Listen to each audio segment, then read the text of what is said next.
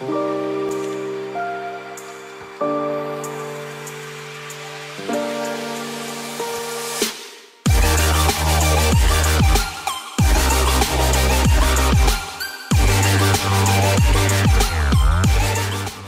and welcome everyone. I'm Muskan, your host and your host for the podcast series The Journeys presented by Insightner. Today we have with us Ashish Himthani. Welcome to the podcast where we bring you stories of inspiring leaders who have made remarkable contributions in their respective fields. In this episode, we are thrilled to have Ashish Himthani, an IIM Indore alumnus with over 11 years of experience in the customer experience domain. Currently, Ashish is leading the customer service experience and quality team at Tata CLiQ. Besides owning the customer charter for CLiQ, Ashish leads multiple awards winning programs like Customer Insights, Digital CX, Process Excellence, and Customer Journey Management. Ashish has previously worked at WNS Global Services. Throughout his career, Ashish has been passionate about improving customer satisfaction by understanding their needs and expectations.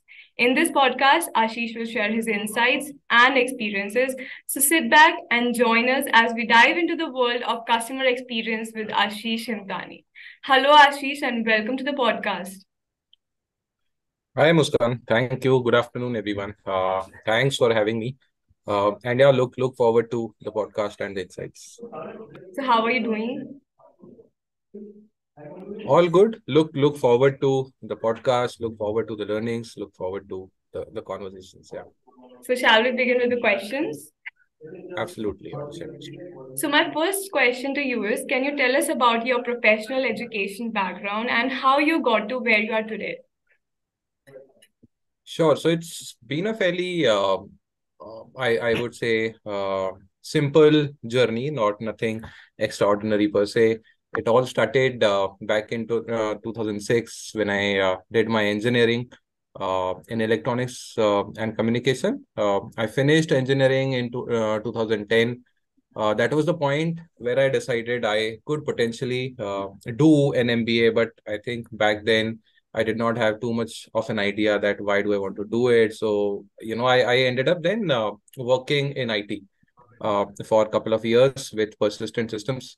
By the time I had worked for 2 odd years, I realized now it's the time to make more broader impact for the organization and not just have a localized kind of contribution. So that was the point. I decided to do my MBA, and that's when I moved to IIM Indore in 2012. So I did couple of years B school studies there, and then immediately after that, I was recruited as part of a Springboard program by WNS Global Services. So Springboard was more of a fast tracking kind of a program where we were given a chance to contribute on a larger scale, joined in as an AVP, and I think that's where the customer experience journey and the quest began. It continued for 7 odd years. That's where I figured and explored the length and breadth of customer experience, worked with clients globally across different time zones, different geographies, at different stages of their customer experience maturity. I think that's when I got a global exposure and an overall understanding of how customer experience will play a pivotal role. And immediately after that, that's when Tata CLiQ happened. It's been a year and a half, and it has been a fantastic journey. I ended up moving from a service provider perspective to the business perspective. So it's been a fantastic journey, and look forward to learning and growth and more contributions. Yeah, that's been my journey so far. So, Ashish, so as we are talking, where you are currently, so can you share some of your daily habits or routines that contribute to your success, where you are today? So daily habits, I think, in this era of working from home, you just get up in the morning and start, attending the meetings right from start. But yeah, I think one specific habit that I make sure I have it in my daily routine is working out in the evening after the office hours.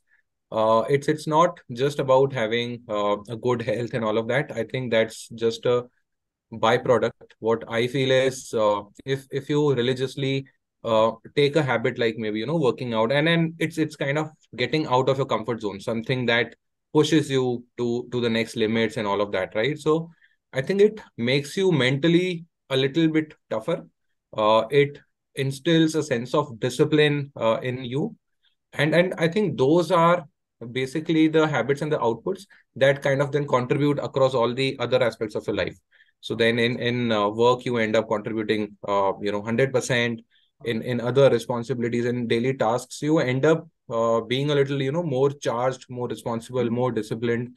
So it kind of changes your mindset for good, right? So I think this is one habit that I keep in my daily routine, and that's helped me immensely. And that's where I've developed that sense of discipline, responsibility. And I think if I have traits like this, this is where you then tend to outperform the others and kind of move forward.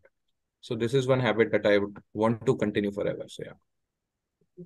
So, Ashish, with all this routine, how do you stay motivated and maintain a positive mindset, in the face of challenges? See, so I think again, motivation is a little subjective term. I honestly am not a big believer of that. You will remain motivated all through the 365 days of the year, right? What I feel motivation is more of an impulse that today you might have and tomorrow you might not have. Correct. True. What I personally feel is if you are disciplined, if you are doing all the hard work, all the satisfaction, then you basically derive out of those activities fuels your motivation. So it is actually the other way around. Hence, I am not a firm believer that you need to work only when you are motivated and all of that. I think if you are disciplined, if you are working hard, if you are mentally strong, and then you feel responsible for doing everything 100%, you automatically feel motivated by the quality of work that you do, and also you learn something from it as well, right? So as long as you learn and grow, rest are just milestones. So you need not worry about motivation. Just put in your work 100%, and it's all done. So, Ashish, my next question to you is, can you share a bit about your leadership style and how it has evolved over the years? Sure. So, leadership, I think when I joined as an AVP, I was more of an individual contributor, and but I was fortunate enough to get a chance to work with a lot of global leaders with, of course, different styles of leaderships. So, as and when you observe different traits of different leaders, it's a great opportunity for you to grasp the best out of every leader. So I think that's what helped me. Eventually, it was not a predefined style of leadership that I chose, and I think this is something that comes with your personality. So as the person you are, you will basically adopt a leadership style that is natural to you, right?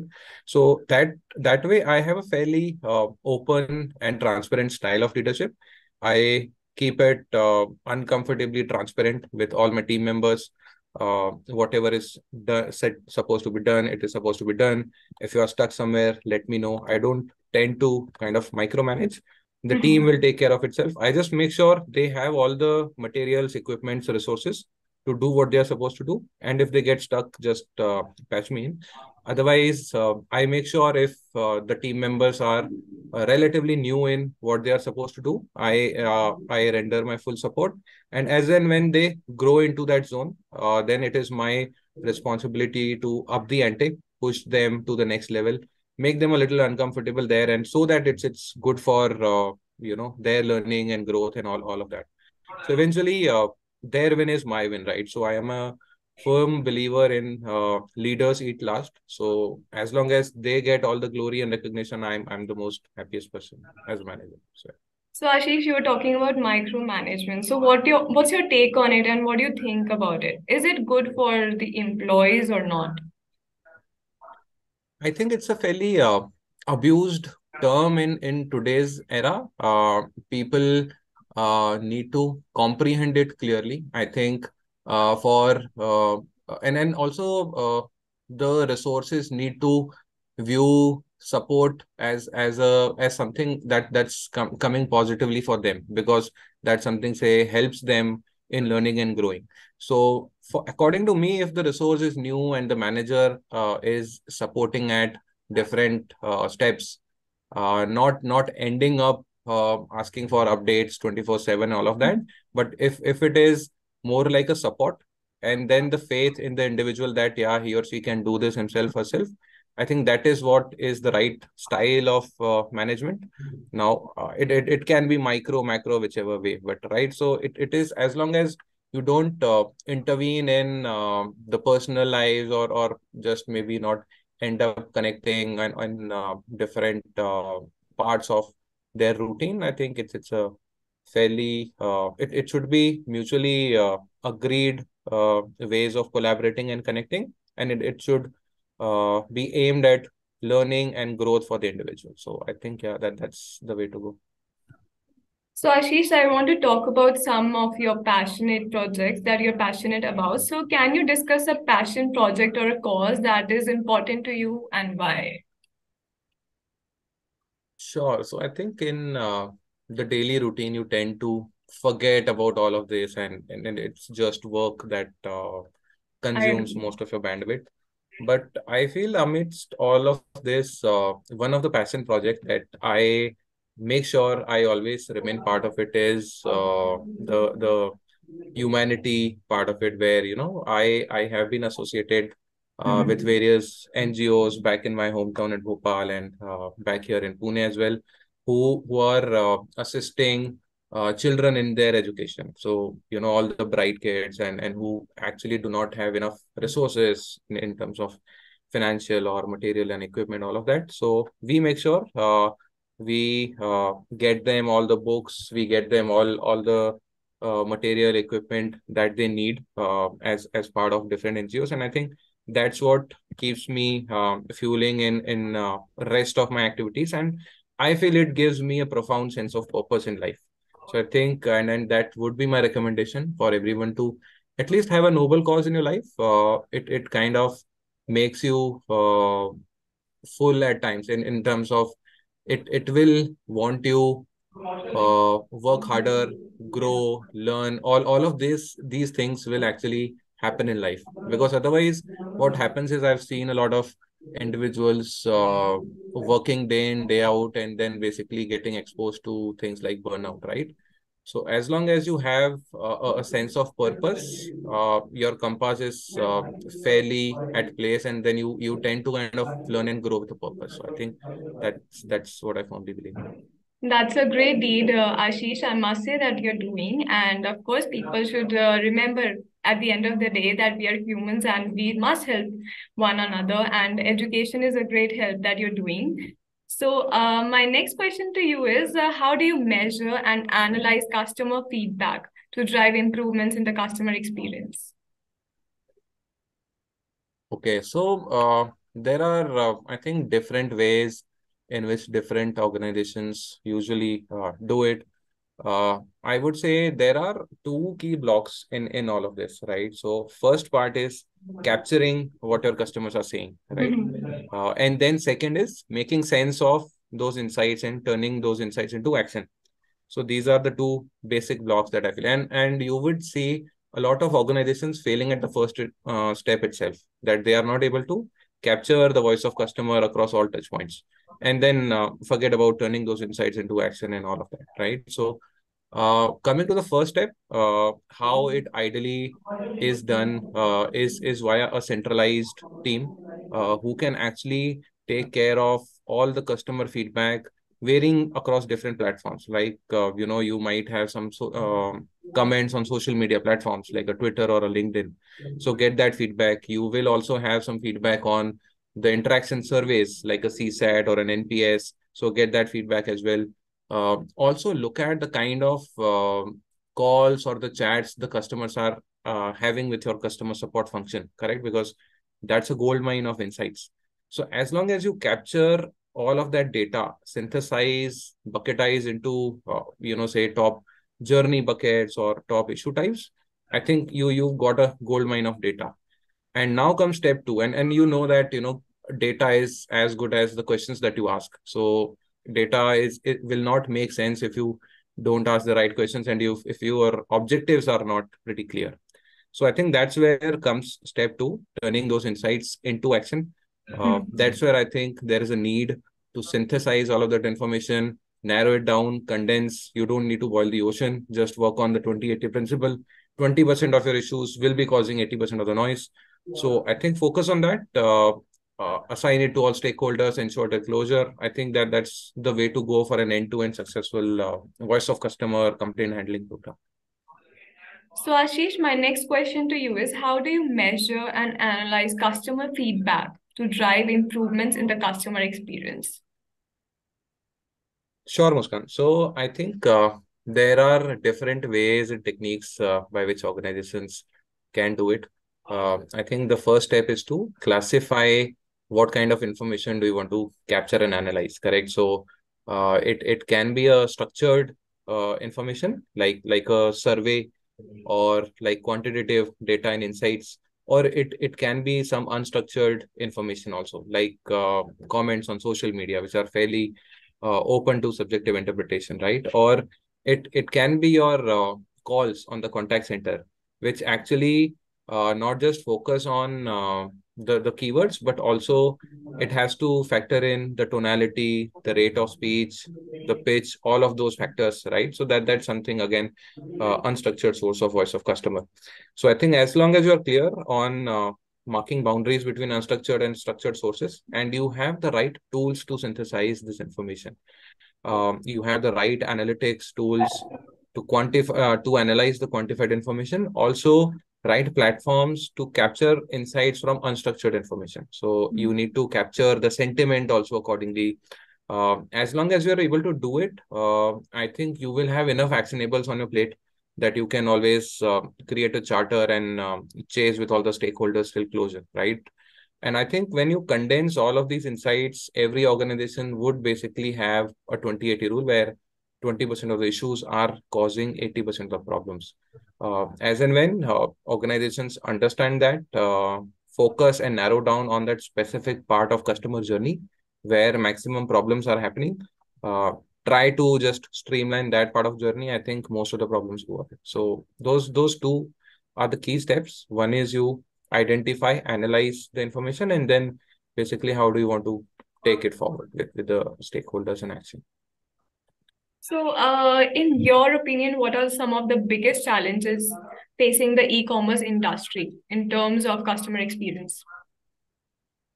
So in e-commerce, I would say one of the big challenge is the reducing nature of customer loyalty, or the switching costs have kind of almost become negligible. So previously you used to have very strong customer loyalties, correct, which is not the case now.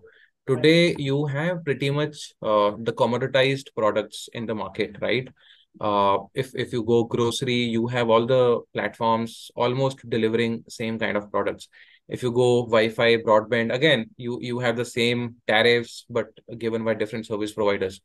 So I think in this era, even in e-commerce, you have pretty much the same products, shoes, fashion, lifestyle, all of those products supported by different platforms, correct? So in this era, I think customer has got a little smarter. Everything is on their fingertips. They just can compare products, prices on the go, and then basically switch between all of these platforms. So tomorrow, if I need a cost effective option, I will probably go to the e-commerce player which gives me that option, all of that, right? So one of the biggest challenge today is how do you make that customer stick with you for a long period of time, which used to be a case, I think 10-15 years back, right? So that's one big challenge that is coming up. The loyalties have been dwindling. Organizations are finding it difficult to make the customer stick. And in an era where the price and product get commoditized, I think it is now the time for customer experience to play that differentiator role. So the brands who will differentiate on experience and service, I think they will eventually win this race of sustaining competitive advantage. So I think that's the way to go for brands. So, Ashish, as you were saying, that technology has given a lot of options to the customers. So, can you speak to the role technology plays in delivering a seamless and enjoyable customer experience? No, absolutely. And I think technology goes a long way in defining that part of a seamless experience, correct? It's not just talking to an agent. Today the millennials, the Gen Z are talking about having a self-service as a primary option. They don't want to interact with a contact center agent. They'll probably want non-voice as their primary channels of interactions. So with all those consumer behaviors, habits changing, how do you basically pivot your business accordingly, right? So I think the first layer has to be a strong self-service option. That only comes with a strong natural language processing, machine learning enabled bots as your primary layer, where you end up automating, say, 40, 50, 60% of your interactions, which are low in complexity and urgency. So I think as long as you do that, 50, 60% of your problem of customer experience is pretty much sorted at this level. And the returns are phenomenal in terms of investments and ROIs on these technology interventions, correct? So I think that's how organizations need to design their customer interaction canvas. First line of interaction has to be self-serve, and then eventually it has to be a seamless handover from the bot to an agent. The customers need not realize that this is where the bot has broken and this is where I need to do something else. It has to be seamlessly created by the brand, that the customer actually doesn't realize that when he or she was talking to a bot, and now when he or she is interacting with the agent, correct? So as long as you mix the right combination of man and machine, AI and the human empathy, I think those brands will eventually go a long way in winning the CX race. So, Ashish, how do you balance the need for innovation and new features with maintaining a consistent and high quality customer experience? So it's not all the time a mutually exclusive concept, right? So innovation sometimes can go hand in hand in sustaining what you have. But I think I agree. There would be there would be certain times where it would be a tricky decision to prefer one over the other, right? And we usually, I believe in a design thinking led innovation approach. While innovation is fairly subjective, it can be just a eureka moment for a few. It can be just out of the box thinking for a few. But I think if you have a systematic approach to arrive on certain innovative ideas, it always pays dividends. So what I believe in is a design thinking led approach where you actually vet any innovation via three lenses. So one is business viability, how feasible that idea is in terms of size of impact and then quantum of impact. The second area is technology feasibility, how feasible that idea is in terms of integration, efforts to buy or build or acquire that platform, all of that. And the third lens is desirability. So how bad a customer or my internal stakeholder actually wants that innovation, correct? So if you prioritize basis viability, feasibility, and user desirability, I think you tend to narrow down on a few innovations and initiatives that you would want to experiment.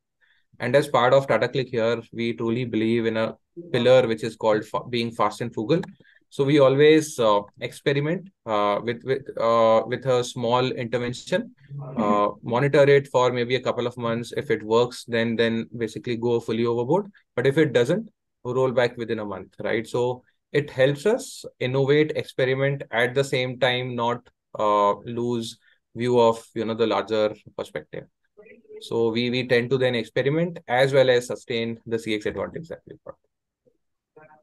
So, Ashish, my next question to you is, can you share some of the most important, impactful changes you have seen in customer behavior and preferences in recent years? Sure, a lot of changes actually. And one of the big changes that I briefly spoke about was shifting of customers to the non-voice channels of interaction, right? So today's customer prefers self-service as an option, prefers chat, or interacting with brands on social media. So I think those are the preferred modes of interaction, and you will see numerous industry reports where growth of more interaction over these channels for the next few years is expected in large quantities, right? So that's what I think organizations need to be cognizant of. The other trend that I see is the emergence and evolution of social commerce, right? The value of how uh, brands must see engagement as the precursor for the eventual commerce experience, correct? So previously, gone are the days where you have your product in a shelf in a supermarket and the customer comes to buy it, correct?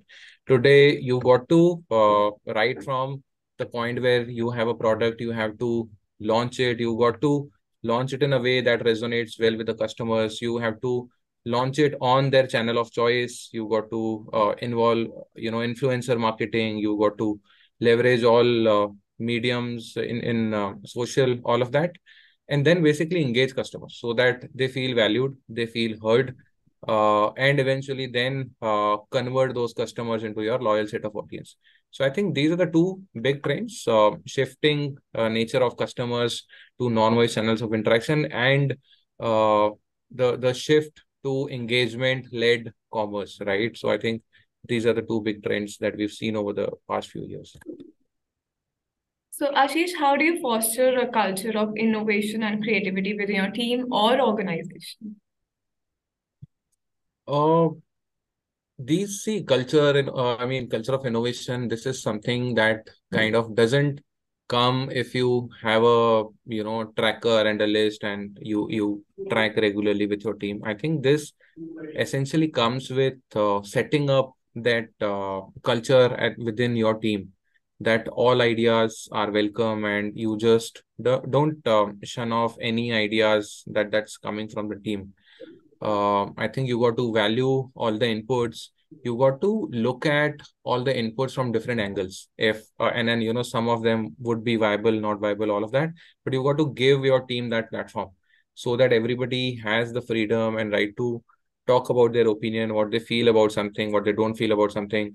So we make sure before launching any initiative, any big process, whatever, we have every team member's view and perspective on it. As and when there is 100% consensus, we just go ahead. Otherwise, if there are even say slightest of uh, disagreements or changes in perspective, I think we briefly discuss and then get everyone aligned on that. So that is one way you foster that culture, that every opinion, every viewpoint counts, and then we keep on engaging teams and members in various events. So we recently conducted an internal digital week, which was aimed at empowering the team members on all the aspects of digital. That how do you build a bot? What are databases? And what is AI? What is machine learning, natural language processing? All of that. So one point is you educate and empower your team members so that they think on those lines and eventually contribute around all of those areas, correct? And then you basically have contests or basically have certain events where you welcome those digital initiatives and digital innovation ideas. And then you basically reward those ideas. You make sure the winning ideas actually get implemented in real time. So I think those are some of the suggestions how we involve all the team members, how we promote the culture of innovation, how we promote the culture of disruptive thinking. So, Ashish, I think you might agree with me that we have to stay with the current trends in the industry. If we have to stay in the market. So, how do you stay current or on the industry trends and developments to ensure your team is up to date as well? Sure, I think one of the big aspects to our annual strategy and annual operating plan is the external perspective.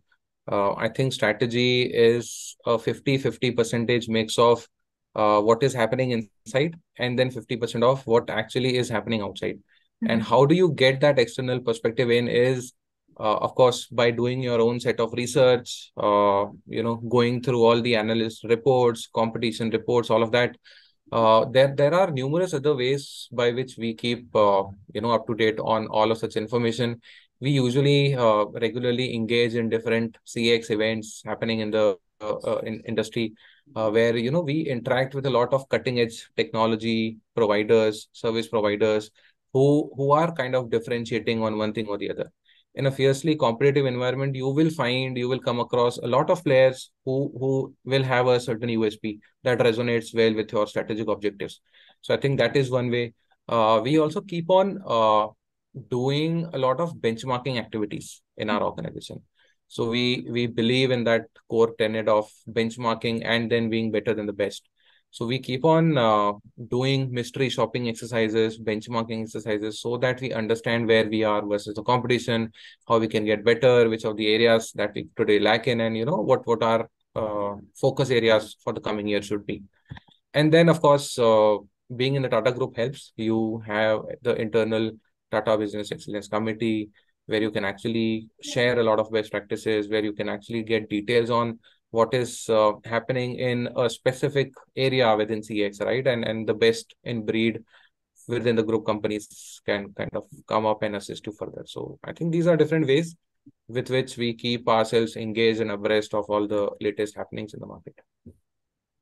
So, Ashish, I want to ask you, what do you view as your greatest personal or professional achievement?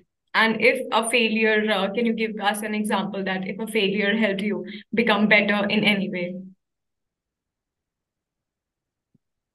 Achievement, I am not a big fan of achievements and milestones and all of that. I think it is never about a specific milestone. I feel all of this is a continued journey to improvement and learning and growth.